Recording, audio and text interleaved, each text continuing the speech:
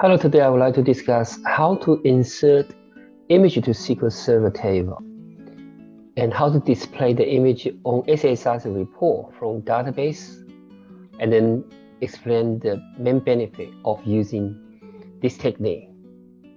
Here I'm going to create a small table dim image.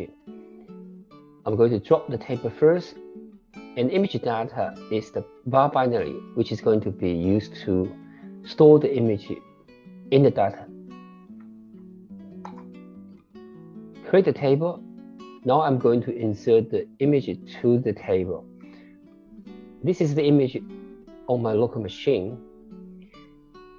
And I'm going to run this query to insert the image to the table. Checking the image in the table. Here the image stored as binary data in the image data field. Now let's switch to SSRS. This report has an image. We can initially get image from the network as embedded. So if we do this as embedded, import an image from the folder, we can then preview the report. See the image stay on the top.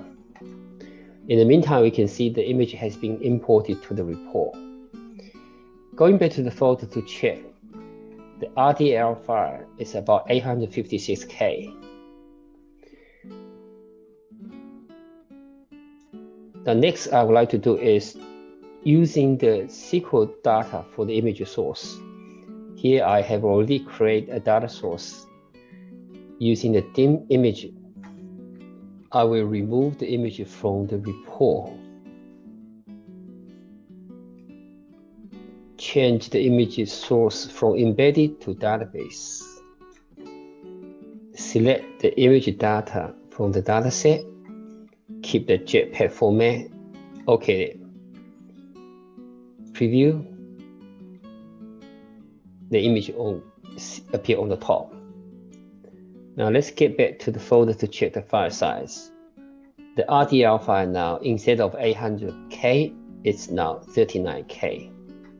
Using the SQL data for the image on SSRS helps to reduce the RTL file size.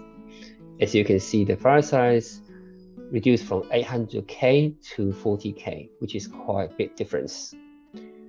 We used to have a lot of report. Every report had their own image embedded, which makes the file size very big.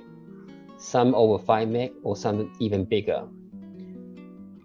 Makes it difficult to upload, and also the performance on the server could be very, very bad. I hope you find this small tutorial useful. Thanks for watching. See you next time.